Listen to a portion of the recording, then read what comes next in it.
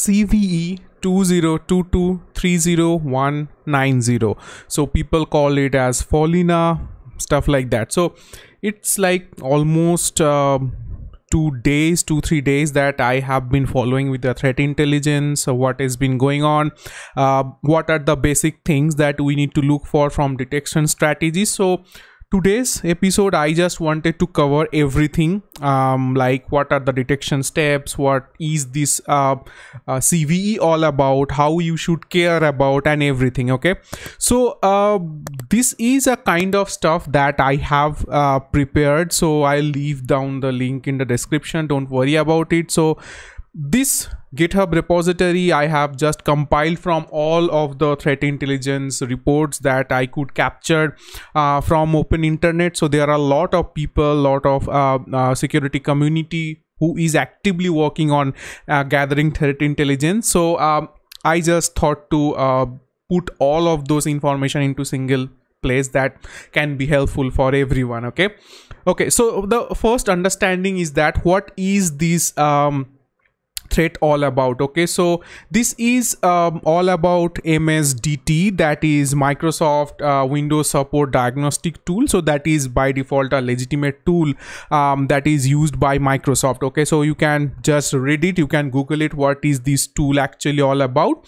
Now this particular tool, or there was a previous vulnerability which was not directly related to this, which is like CVE2021-40444. okay, so security researcher Neosec was targeting and trying to identify some samples in VirusTotal for identifying anything. So I have linked down everyone's profiles, everyone's thing in this GitHub repository.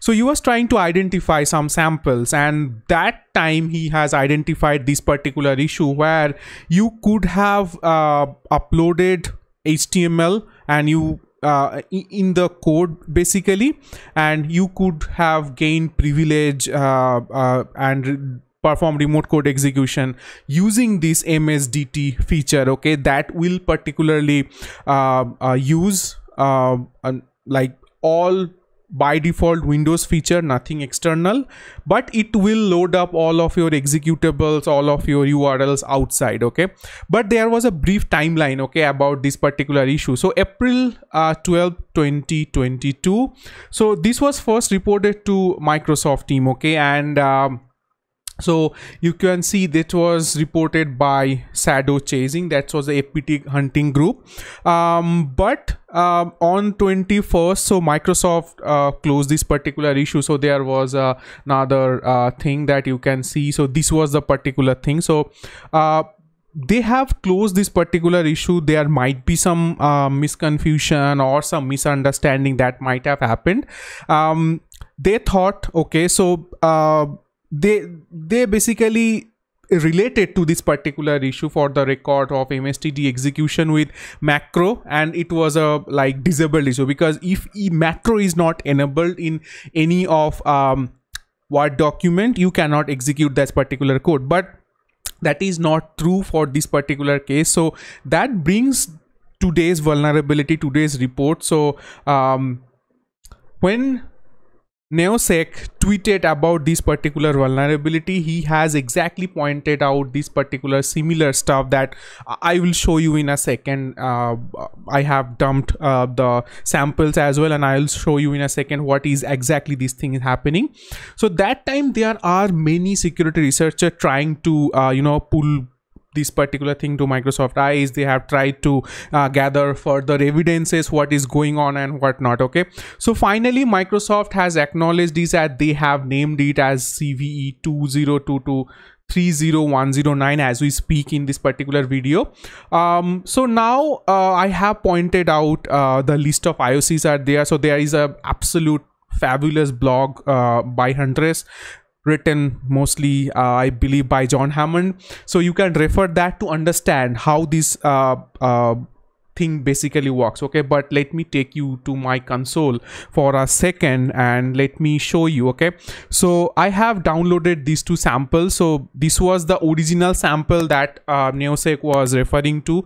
I have downloaded it from VirusTotal, and this was another HTML document that is basically pointing to the malicious thing inside the code. Okay, so let me do one thing. Let me unzip this particular zip file for you and let me show you what is going on inside that. Okay, so it's the standard password over here. Okay, it's done. So now the interesting stuff, if I do a unzip on this document file, because remember document file is OLE file, right? So you can unzip it because it's kind of zip formatted file. Okay, so I don't, okay, no, not the zip one, but the doc one. Yes, so now you see I have interesting stuff over here. Now all of this interesting stuff fields go to inside this particular location. Okay, so if you see this particular full code, let me do one thing. Let me quickly grab that for you as well.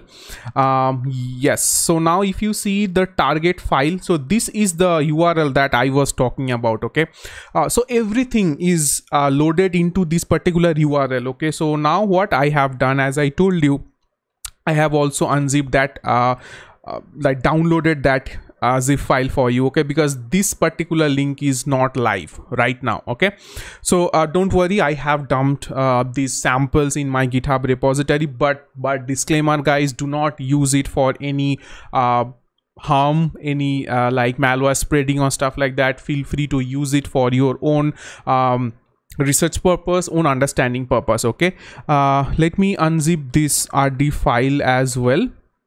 So standard password, oops, yes, so now it has been opened up, unzipped. So now what I am gonna do, let me open that file for you. Okay, so now this is interesting guys. So you see there, so this basically an HTML file, and if you see the script file over here, so there are a lot of indentation and lot of A values. Okay, initially it would look something like that doesn't make any sense, but if you want to execute this particular code, there has to be some a typical length of this particular file, otherwise it won't execute. Okay, so that is the reason you are getting, or you are seeing so many //a files or a patterns is being written over here. Okay, so now if you see over here, so there is a base 64 code that is happening over here. So from base 64 string, and this is the base 64 string guys, right? So what we can do, we can simply decode this one.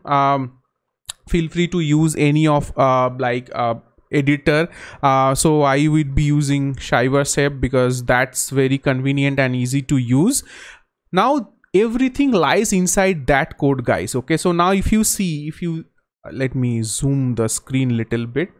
So now if you see this particular thing over here, so what this thing is basically doing, everything lies over here, right? So it is opening a command prompt with cmd.exe. it is starting a process, again $value symbol within the variable it is passing, window style hidden, so it will not let you know that something is going on. Okay, it will try to kill some task. So basically MSDT is getting killed if that MSDT process is being run, and it will start up another process within the command prompt with a hidden argument inside this directory. Okay, it will go inside your temp directory, it will create these files. Okay, so rgb.exe, it will open up your some files like 1.t, 1.c, it will try to expand 1.c, and ultimately it will open up rgb.exe file guys, right?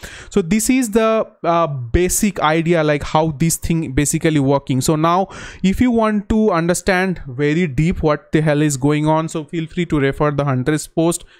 Absolute like phenomenal writing over here. And now you can find out this awesome dynamic analysis in any run as well. So again, do not worry, I have linked down in everything in my GitHub repository. Okay, so you can just simply play and come here and just to see how this thing is basically happening, what are all the files that is being executed. And as I told you, right, so you can come to here in this process section and you can see, as I told you, right, so MSDT, so windows.exe. so once you open those winword basically the Windows file, what is gonna do, it's gonna load up a winword.exe, which will load MSDT. Okay, so before that it will try to kill your MSDT if that is something is legitimately running, right?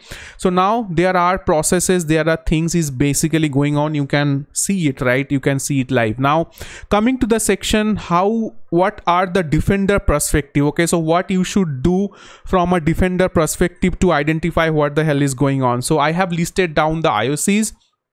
Feel free to use these IOCs on your EDR solution, but so in most of the cases what is happening, so Microsoft in this the original file that I was just exploring, this original file was getting captured by MS Defender. Okay, but it was pointing to a very old CVE from 2017, but that is not actually the case, right? So we are talking about something else over here. So now if you route to the Microsoft post over here for a second, so they are telling you that you will be getting these Trojan blocks if you try to execute that, but community has given tons of POCs, and even you can test those POCs out. So I have written down those POCs over here in this section.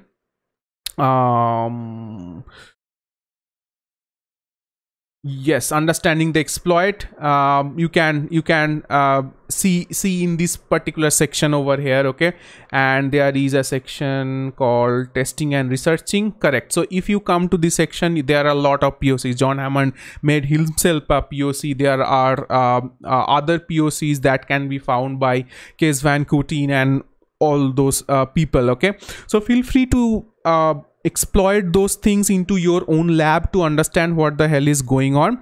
Coming to the mitigation plan, so still now as for the recording of this video, there is no patch available from Microsoft. So what is the mitigation that you can do? Okay, so you can, so as per Microsoft, removing the protocol handler from Microsoft MSDT is likely to the safest mitigation, but totally it depends on your risk factor, and you can obviously try to see if you are completely removing this particular registry key using this particular command, and you can definitely do it at scale as well. Okay, so if I'll leave down a PowerShell script that can be utilized to perform this activity at scale, but feel free to first do the testing if that is fruitful. So at this point of time, I believe it should be okay, but test it out in your production environment. Another solution, if you are using Microsoft attack surface reduction, so you can check out what is attack surface reduction in this particular link. So they are giving you the solution to block all Office application from creating child processes. Okay, so because this particular thing will spawn up another process using from your Microsoft Office application, right? So if you are using that attack surface reduction techniques and E5 license from Microsoft, you can enable that. That will give you some kind of mitigation steps. Okay, but coming to the discovery, so how you will identify there is something bad going on. Okay, so definitely one thing is that from the list of IOCs you can create your rules. You can create your correlation rule based on your firewall logs, based on your proxy logs, DNS server logs. If any connection is going to these particular DNS particular connections, and if you have identified these any of this executable, if you are seeing into your network, definitely you have to check on them. Okay, other detection strategies, again, you can run the Sigma rule, again created, I believe it was created by Huntress. Yes, so there are also detection rules created by Balaganesh. So I am not the author of these rules from MS Defender, Splunk, QRadar, Greylog, and obviously the Elastic KQL. So you can refer their full article for socinvestigation.com. You can fine tune these rules depending upon your own need, but this gives you very good understanding or place at least to work with something, right, rather than have nothing at your place. Okay, so there is another query that has been created by Brent, so you can leverage that as well if you are using Elastic SIM. Another important stuff is that apart from all those queries, you can identify, or you can go to check off your registry keys, specifically the H key users, software, Microsoft Office 16.0 and under server cache. Okay, because why I am referring to it, because of that particular reason. Okay, so whenever your Office application is trying to do some C2 communication or trying to reach out to an external IP address, so what it's gonna do, it's gonna store those IP, store those domain inside the server cache. Okay, now if you see those domains that we are talking about, or anything, any malicious domain inside the server cache, definitely you have to look on that. Okay, so that is one detection strategy you can definitely refer on. You can refer to this Yara rule developed by Joe Security. You can, even if you are using Velociraptor, definitely you can go to the detection strategy. And even if you are using CrowdStrike Falcon as an EDR solution, you can definitely use this query to identify if something bad is going on to your network or not. Okay, so that's pretty much it about today's episode. So I just wanted to come and let you know that, okay, so because do not panic, this particular situation, we can call it 0 day, end days, whatever maybe, but do not panic, do not run here and there, and do not raise the red alarm, because community is handling is pretty well. Okay, so you need a proper mitigation step, how to identify, and most importantly, educating your people. Okay, so educating your end user. Do not click anywhere, do not download any suspicious emails, attachment and stuff like that. And even this particular exploit can be exploited if you are just simply hovering over your mouse, right? So educating your user is very, very important. Okay, so yeah, so feel free to use this GitHub repository, and I'll be updating this frequently as soon as I find new updates from community and people. So they are doing really awesome job, so feel free, give them a shout out for whatever the jobs that they are doing. There are a lot of credits that is due in this GitHub repository. I have tried to mention their name, but you know, there are a lot of people. Okay, so really thank you guys. So whatever the work that you are making, and I hope this episode for you people who are watching, it could be something useful, so that now you can go back to your SOC and prepare your detection strategies, right? So yeah, I'll catch you guys next time with a brand new episode, maybe threat hunting. Yes, so yeah, stay healthy and stay safe.